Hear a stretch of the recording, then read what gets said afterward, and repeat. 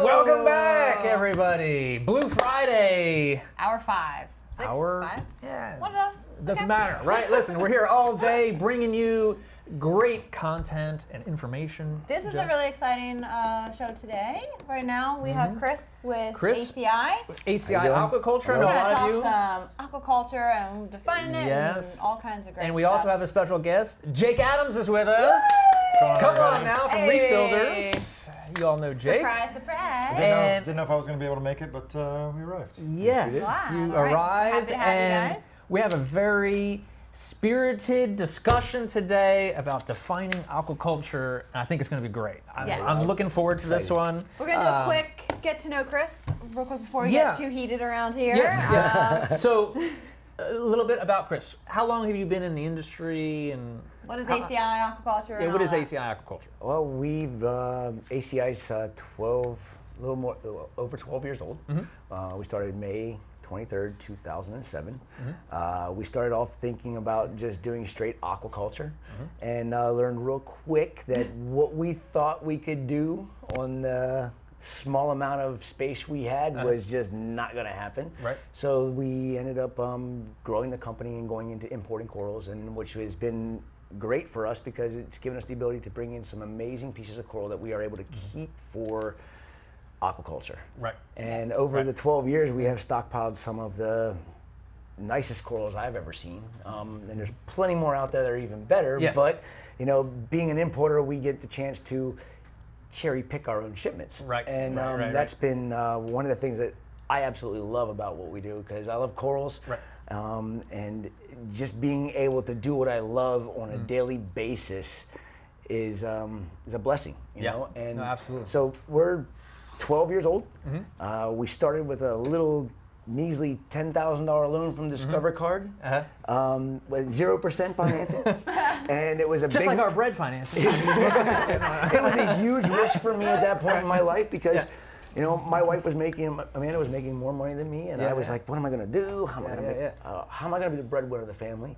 And that little $10,000 0% loan turned into what we are today, which is, you know, a tiny little player in the game, in my opinion, for importing and being a wholesaler. Right. And focus has always been for aquaculture, but we lost a little bit of that when we moved into the farm. We got it back, we lost it, and then Indo went away. And it was like, what did you do all those years? You should have been doing more. Right.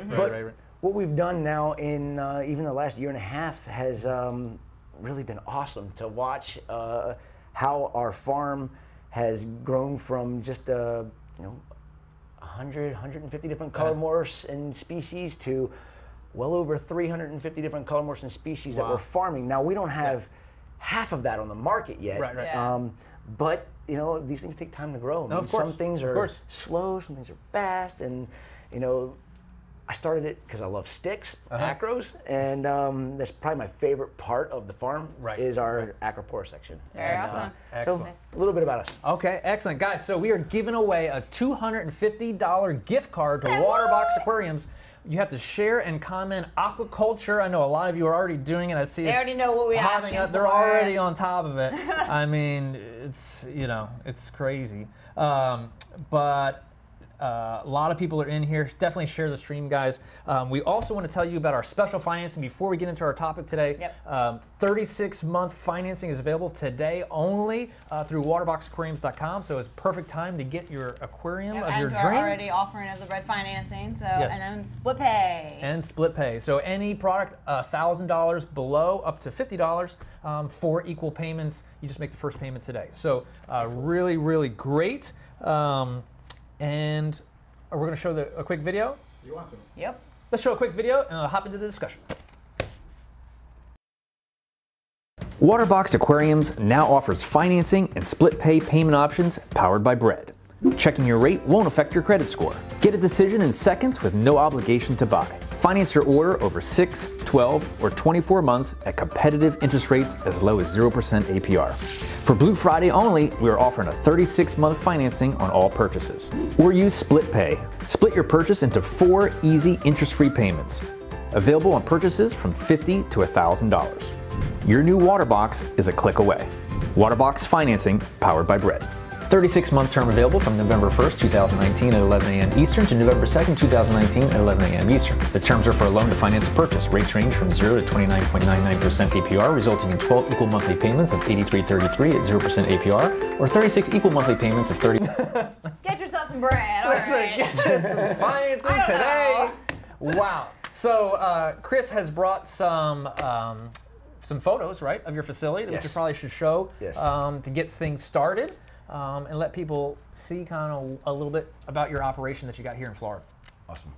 So, as you can see here, bam!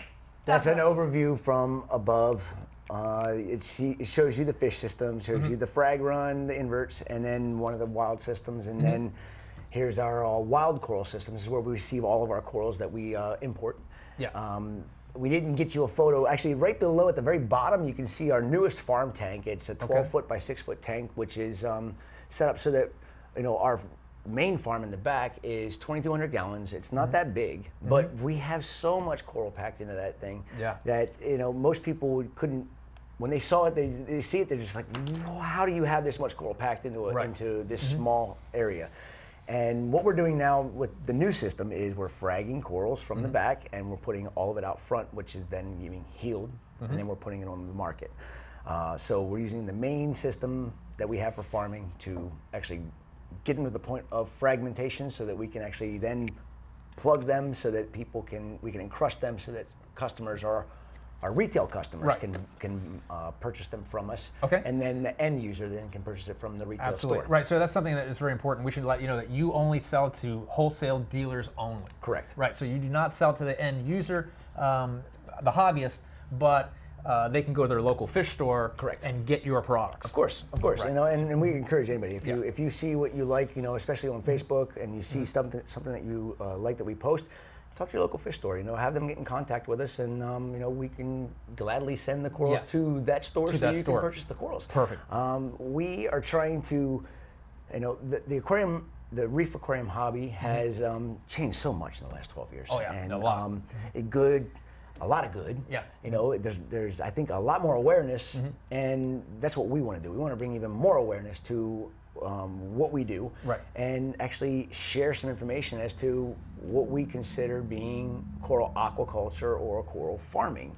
And there's no real definition of it. There's nothing, you know. And that's the topic of the conversation here, right? So, what is coral aquaculture? What do you think it is? What is? I mean, there's a lot of interpretation here. There is. You're exactly right. I mean, this is a showcase of some of the beautiful stuff. This is from your farm, right? These photos. One of my favorites in this in this photo here is the top left picture, which is the ACI Devil's Eye Monty. There you go. If anybody would ever say that we didn't aquaculture that coral, that it's this coral or that coral, it's already got a name on it, I will beg to differ, because it was a hitchhiker on a Vietnam zoo, and it was about the size of my pinky nail when we got it. Wow. It took us 2 years to get 300 3/4-inch frag plugs available to sell. And being on a commercial level, you know, we've got an email that goes out to up to as many as 600 customers. Wow. And 300 is a minuscule amount. If everybody, people. Exactly. So if everybody wanted them, we'd be out like that. So the fact that we grew it from a pinky nail size piece of coral that we saw that had potential, and turned it into what we have today, you know, that's 100% aquaculture. I mean, you cannot deny that. Now some of the other stuff that we have is in these photos we purchased named corals from a store, or you know, I bought some of the stuff online, paid retail for it, and you know, said I have to have that for the farm. And you buy 2 or 3 pieces of it, and again, on a 1-inch plug or a 3/4-inch plug, and you farm it out, and it takes time. Yeah, so I ask you, how long does that take? Like, you know, to get it off of one plug onto another? You know, how? It all depends on what species it is. Yeah. I mean, Montes, they grow so fast sometimes in some cases. Now, when you talk about Saboensis or Paloensis, they're one of the slower growers that we have, and I've got some that we've had for 2 years that are still not even close to being marketing. Wow. But we'll have it eventually. Right. And you know, the way we're doing it, we hope to be able to continue to have it released regularly. Right. In the beginning when we launch it, you know, because of the way we want to, you know, we want to allow the mom and pop shops that don't have the mentality of the coral geeks that have the shops, you know, they want the best, only the best. These other shops, the mom and pops, they want the best, but they really don't have the buying power for say sometimes, or the, you know, the ability necessary to even acquire that stuff. So we want to bring that to everybody.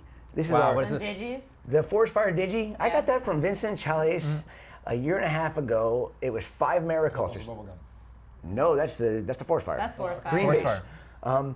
It had we got 5 little mariculture colonies of it because I told him, I'm like, you got to get me some Forest Fire. He got them for me, and we took those 5 when literally we got our last Indo shipment came in on May 2nd. It shut down on May 4th, and we took those 5 mariculture colonies and busted them up into little itty bitty like 1/4-inch nubs, and stuck them on frag plugs, and we grew them out, and we had them available on the market in January of this year. Wow. So within, was it 9 months, we had that coral farmed out enough that they looked like this, and we had them marketable for our retail customers to be able to purchase from us. That's great. Wow. And now we've got them growing on our walls. I mean, we've got so much of it growing, we're trying to figure out. That is, I bought it as a watermelon Samacora, 5 frags.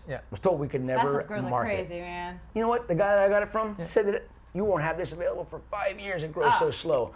I brought him back after about 4 months, and I had from 5 frags, we had like 70 frags of it. Wow. It was like, holy cow, what are you doing different than I'm doing?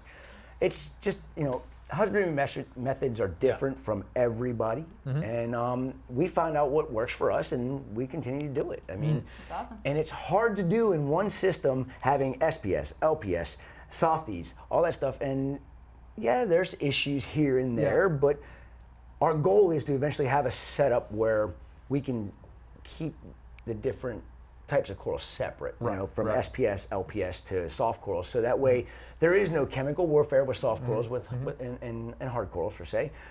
Or you got your LPSs that are stinking your SPSs that are, you know, an inch away because their sweepers are coming out. Yeah, So I'm looking at some good it's a forest challenge. stuff. Indo. Yeah. Mostly Indo, So let's get into this whole topic of defining aquaculture, right? I mean, like, What is it? Jake's over Jake's there got, waiting to he's chime in. ready, man. He's ready. ready. He's like, let's talk about it. Let's. Well, where do we start? Let's hear from Jake too. Yeah. What are you guys gonna say?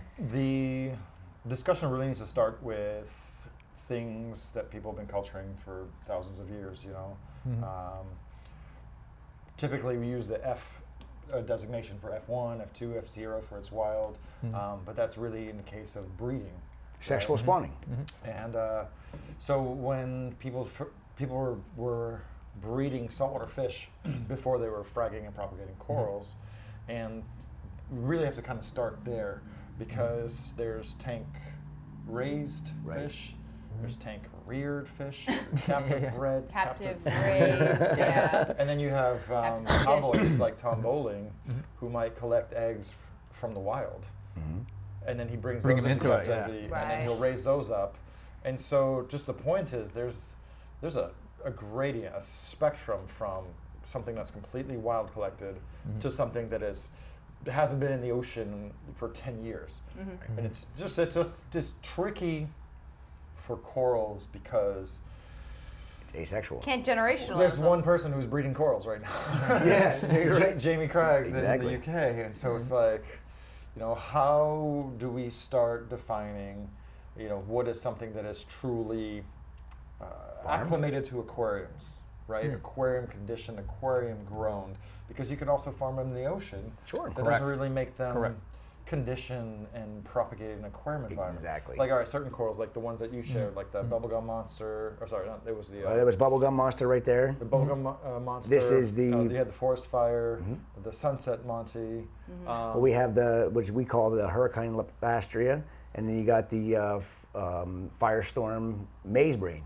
You know, that stuff, all of that stuff right there, we acquired a fragment of, and it's so awesome to watch it grow into. So that's what I consider aquaculture, and a lot of people consider aquaculture, and Jake will contest to this, that if you frag the coral and you grow it onto a plug, that's aquaculture. In a sense it is, but it's not far enough out of the wild to be considered farming. I mean, when you consider, if a guy's at home just fragging corals, gluing them to some plugs, is he doing aquaculture?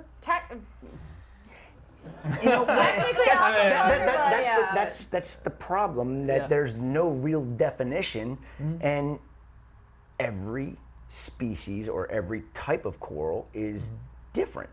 When you talk about an acropora, I mean, you buy a fragment of acropora from somebody, and it's an inch, half inch, and you grow it out. That's aquaculture. I agree with that.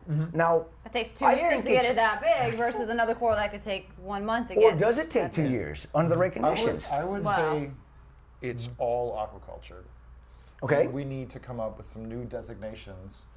And I think there's 3 criteria we're looking for in corals that have been in our aquariums for a long time. We want to know that it was any kind of reduced impact from purely wild collection. This goes back, and this is kind of an opinion that has shifted over the years. I've been doing this for a really long time. I remember when no one ever sold frags. We just gave them or traded them away because it was such a small group. Yes. Like if Bring me a piece of that, or Pre-2000, right? Yeah, pre-2000. But so we used to really look down and steer upon the chop shopping, right? We know a lot of these corals early on would come in and they would be really beautiful. And we're talking way before the internet, before online sales. And people would just cut them up and sell them off, and we'd turn our nose up at them. And that's, in the very loosest sense of the word, is it aquaculture. But it is propagation. And the thing is, like, at the end of the day, you are reducing the wild impact. Agreed. It's not fair to call what you're doing aquaculture and what a chop shopper or a frag and packers, it's not fair to call them the same thing. Exactly. But they are. You're reducing the impact of just taking a single wild coral. I couldn't agree with you more. But I think the biggest problem nowadays is when you have somebody saying they're aquaculturing a coral, and really, Jake, you can contest to this. When you see a chop shop coral or when you see an aquaculture coral. And when somebody is sending a photo out and they're saying that it is an aquacultured coral, just because it was a wild colony that they cut up and healed it grew down onto the plug, and I'm talking more along the lines of like Favites, Favia, Gonastria, some of the harder, slower growing corals, don't call it aquaculture if I can see that, wait a minute, that right there is the original frag you got from that wild colony. Anybody can do that. Now, when you go around to, and I'm not trying to just go straight back to ACI, but what we've done with all of those corals is, yes, we've done exactly the same thing. We chopped them, we've thrown them onto the plug, and then guess what? We've taken that 1-inch frag plug, and then we've cut it into 4, cut it into 6, and then we put it on another plug. So then, do it again. Right. If we start off with 4 originals, we went to 16. Then we went to, the whole way down the line. How do you ever find the original fragment that started it all? And at what point do you define it to be long-term aquaculture? Exactly. Beneficial to the wild. Like, I consider aquaculture if it is benefiting the wild longer term. Right. Whereas this, we took 1 coral out and we sold it and cut it into 20. Does that benefit the wild? Yes. Of course but it does. I consider it when it's come a couple. But what is it? Generations. Down. Not generations. I can't say generations. But like a few frag sequences down. Let's say frag, grow out, and then you've now hit a point. I think that it has benefited the wild population impactfully. Exactly, and it's also shown to be a proven coral because it is from the first original 4 frags, and it's not F1 like sexual spawning. So what is it really? So from our originals at 1-inch frags that we originally fragged is at the FG0. So it's like frag generation 0, and then you have frag generation 1. I don't know. It's something that we've defined. This conversation is going to lead into perhaps a larger discussion because we need to identify what really matters. I think the 3 things. I think we're looking for 3 things when we're talking about what we call loosely an aquarium coral. right? Something that's been propagated and reduced impact on the wild. Something that is conditioned to aquarium life. Like Yeah. we know Yeah, I would agree, how that's going to grow. We know that it's going to grow out. You know, green slimer, sunset Monty has been around forever because it grows really well, but it always looks like that. Right. You know, and then 3, kind of the same as the conditioning, but like that coral, a few of us reefers will tell you what it's going to look like under high flow, high light, what it's going to look like under LEDs, what it's going to look like under meta halides. It's been around long enough to be able to know Exactly. all the changes that it can make. So those 3 criteria, but if you just use those 3 criteria, you know, the coral farmers in Solomon Islands, they don't take a coral and just chop it up. They take the same coral and chop it up the same way you would. If they have a blue tortuosa, lots of our blue tortuosa came from Solomon Islands initially. Those guys, they know what that coral's going to do over a long timeline. They are reducing their impact on the ocean, but it has 0 aquarium conditioning. So let me ask you, would you rather have a coral that was farmed in the ocean that looks a certain way, or a coral that was tank conditioned?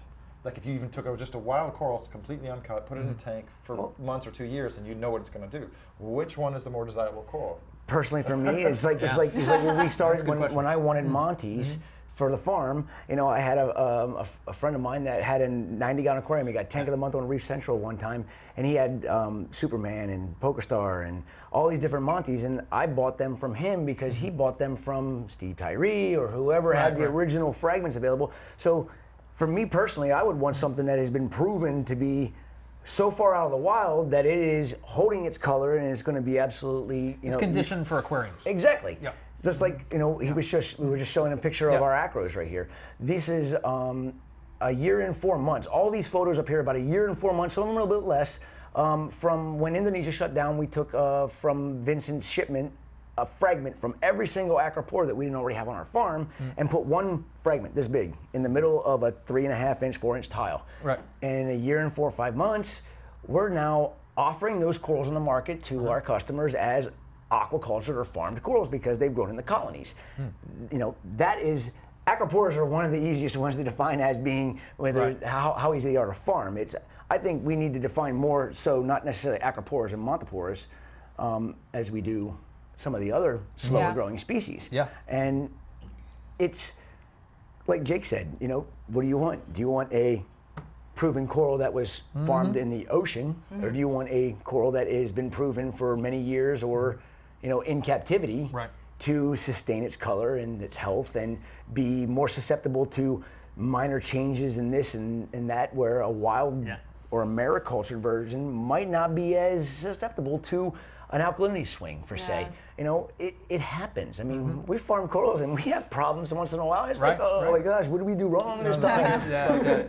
We need, for everything in the aquarium hobby, everything in the aquarium industry, there's a lot of businesses and industries that have come before us, and we need to look to them for examples, whether it's the reptile trade when it comes to birds, or birds when it comes to regulation, or the captive breeding of saltwater fish. They don't have it nailed down either. I know. You know, tank raised, tank reared, captive bred, captive reared. So I think live aquaria, they kind of live aquaria grows a lot of frags, and I don't think anybody really recognized how many frags they grow on their own. But when they first really kind of made a big push, you know, maybe about 10 years ago, they had the certified captive grown coral, CCGC, and they had their little seal in it. It didn't really mean anything, but like we could do something like that for the industry, and we say, okay, this coral's been in captivity for at least a year. It holds its color and its condition, but like something, and it's going to take a long time for us to organize and to come up with a term that will satisfy several of these characteristics that we're looking for in a certified captive grown coral. You know, that's true. That's true. But maybe do we have to send a certificate with everything that we know is formed and grown? I mean, is that something that's going to help to define what we're doing and actually keep the value in the coral? Because it is what it is? If Vincent was here, he would say that if we don't organize and if we keep treating this whole industry like the Wild Wild West, that's just not good for us, not good for the image, not good for communicating our message to governments who are shutting down corals all over the world. Because the main goal of everyone is to keep the trade open from the ocean, but also protect it and find the ways of how we're going to continue to grow corals, aquaculture, keep the environment safe, but not have all of our avenues shut down because they're not being handled properly. It's really what the main, I think, comes down to. It's like what way to do it. We have a lot of people who are trying to shut us down because they are constantly attacking us, and we're completely always on the defense. But the answer is not captive growing everything, right? Because the people who have the most to lose are the ones who live on coral reefs. Exactly. You take that away from them, what are they supposed to do now? They're supposed to fish big fish, destroy their ecosystems, allow foreign companies and organizations to log upstream, which is going to destroy the mountain and destroy the reef. Like getting a little bit off the rails now, but like this is part of a larger discussion about organizing and just having a little bit more transparency. But we can't keep reacting to these accusations. We can't keep reacting to this criticism. Like we need to be on. This is where Waterbox. I'm impressed with what you guys have done because you didn't just do it. You kept doing it. It's a lot. It's a certain amount of work to set up a studio and say, okay, we're going to stream once a week. Is that what you guys do? Yeah, well, once or twice a week. Yeah, twice a week. It's another thing to do it. Week in, week out. Trust me, we're fully aware.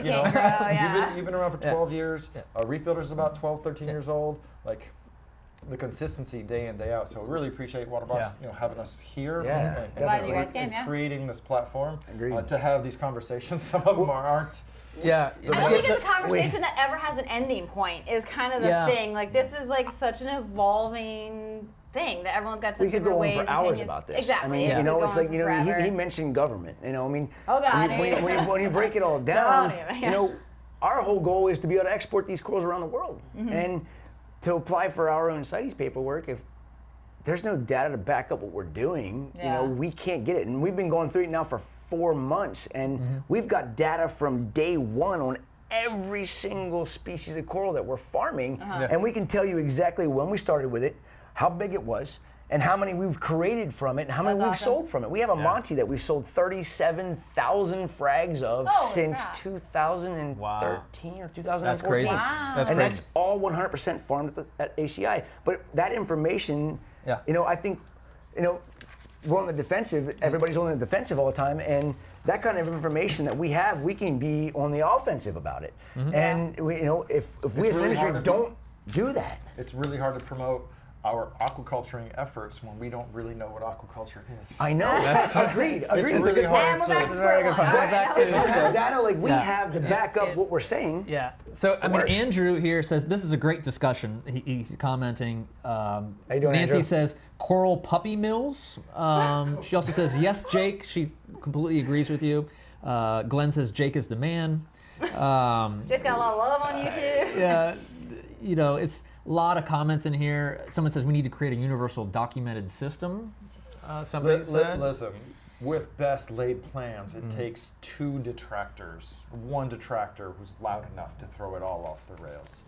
So I don't know where we go from here, but there's on one end of the spectrum, you have somebody like Chris, who knows he's sold 30,000 plus rainbow Monty frags because he has a documentation. He has to, You're a licensed aquaculture facility in Florida. I owe that to my wife too. But not, shout out to Amanda. We know who does the real paperwork.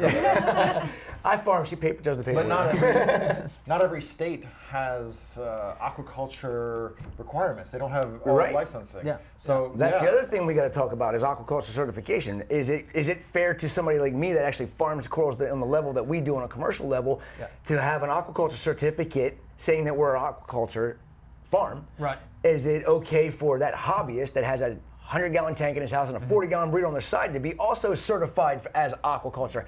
They're not on the same level. No, it's not the same. That's the problem with the state of Florida. We could go on and on about that, but that's a problem I think we need to address with the state. This sounds like a real regulatory, maybe cutting hair, splitting hair conversation, but it also kind of leads back into people buying coral pictures online. Like you've seen them, you've seen these what we call juiced pictures. Either the lighting is flattering, or the camera settings are flattering, or there's an orange filter, or it's flattering settings after you take a picture, or you take all those things to create. Like I look at my Facebook feed, and I follow all kinds of companies, right? And I look at certain ones, I'm like, oh my god. my corals never look like that. I go over my tank with my orange glasses. I'm like, oh, they all look like that. Exactly, All of exactly. them. And then, you know, it's funny when you know, as a wholesaler, when I have a retail customer that owns a shop, and I get a photo from him, hey, can you get me this? I'm like, nope. Not real. I can't get it for you can unless you make put you your a orange photo of glasses that. on because they don't look like that in real life. And Yeah. if you really think it's that nice in person, put it under some metal halide. Like Yeah, we grow our completely corals change underneath it. them Wow. and let you see what it really looks like. Then put it under the LEDs. Right. And then, oh wait, it still doesn't look like that. Oh wait, let's put the orange glasses. Oh, finally. Are you going to look at your tank Right, with right. a pair of It's orange money glasses buying on every time you orange look at your glasses. It fish? sounds like It's great.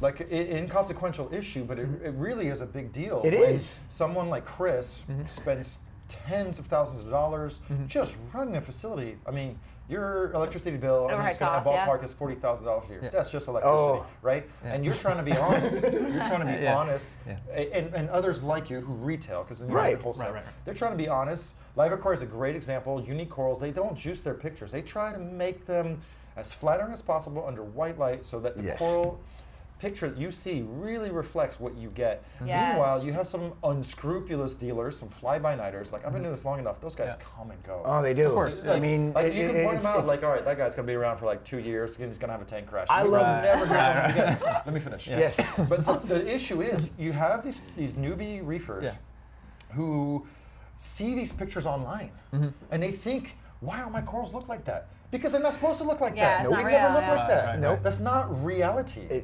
You're exactly right. You know, we all spend a lot. Yeah. Let me wrap No, it up. you're We fine. spend a lot of time online. Yeah. We spend a lot of time on Instagram seeing beautiful photographs and on Facebook and these curated images, just like women, just like fashion and cars. Everything is just sexified and glamorified. Right. But it really gives a false Sense of reality. Yeah, a false just idea of what the coral should be. Yeah. Jake, you hit the nail on the head because this is one of my biggest pet peeves is the people that want the photo.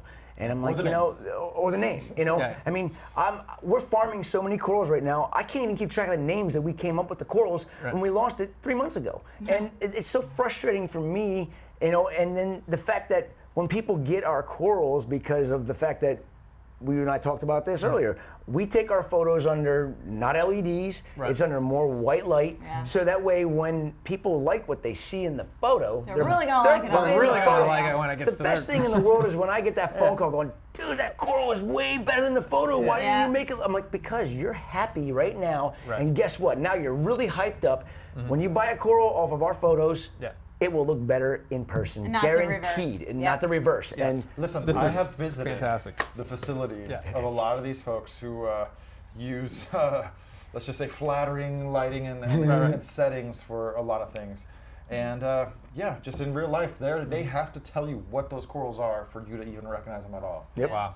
You're exactly right. Guys, this is, listen, This I is gotta gonna bring go on in for a really long time. Jake. Both of these guys are going to be at the family reunion coming up. Listen, if this discussion is any bit interesting to You you, can have it personal. we are going to go deep into this. It's down going to in get the real Florida deep Keys. down there for Real sure. deep. Trust me, the family reunion is coming up. We do have to pick a winner We do. of the Yes. $250 gift card from Okay. Waterbox Aquariums. Okay. Drum roll, please. And the winner is. Oh, actually, you got to watch the video first. Hold on a second. I was so close. I was so close. Oh my God, it's like Ryan Seacrest. All right, roll it. Go ahead and roll that. You're invited to the Waterbox Family Reunion, February 1st and 2nd at the Hawks Cay Resort in the Florida Keys. Gather with fellow hobbyists as you learn from industry professionals, attend workshops, listen to speakers, or play outdoors with the many available activities. Snorkel in the saltwater lagoon, swim with the dolphins, pet a manta ray, or just enjoy the tranquility of the Florida Keys. Come join the family of aquarium enthusiasts for this epic retreat. Room reservations are limited. For more information, please visit waterboxaquariums.com/the family reunion. The winner. All right, Okay, and okay. we're back. So are we gonna do this for real? We're gonna do this for real. Let's do this Okay, again. the drum roll is. All right, the winner. Is Christopher. Rogers. Woo! Christopher Rogers. Christopher Rogers. Congratulations. Christopher Rogers. Wow. Hold on. Uh-oh, no Christopher, signal. hold on. Oh. All Hey, right. Christopher Christopher Rogers. Woo! Christopher Christopher Congratulations. $250 is gift card the to winner Waterbox. of a $250 gift card. Guys, thank you so much for tuning in. We're at the top of the hour. I believe ORA. ORA is coming up is next. We're going to talk Awesome. about clownfish babies. Talk about Chris, clownfish babies. Sounds Jake, good. thank you Are we guys done? so much. I know we could I have talk more for to the say. next. We have I got more to say too. Come on now. like 5 hours to go talk, I Can I guess. wrap it up with some statements? Some statements? Are they good? Yeah. We're still going? Hold on, we get the camera back up. All right. We For you, got Jake. 30 For you, seconds. Jake. Go, go, go, go. I just want to let everybody know, don't buy coral pictures. Don't buy corals for the pictures. Don't buy them for the name or who they came from. Just buy what you like. Exactly. And obviously what you can afford. Exactly. I'm always big into what I call the across the room factor. If across the room a coral catches my attention, no matter what it is, a soft coral, a zoanthid, you're going to enjoy it so much more than if you're trying to get up on a tiny little nano. That is And our awesome. goal is That's to great. bring affordable back to the hobby with our farmed corals. Bottom line. Bam! Bam! Dude, Way to go listen, out. that's All how we right. do it, man. Waterbox Blue Friday continues, everybody. At the top of the hour, ORA. Stay tuned. Grab you a then. quick bite to eat. We'll see you soon.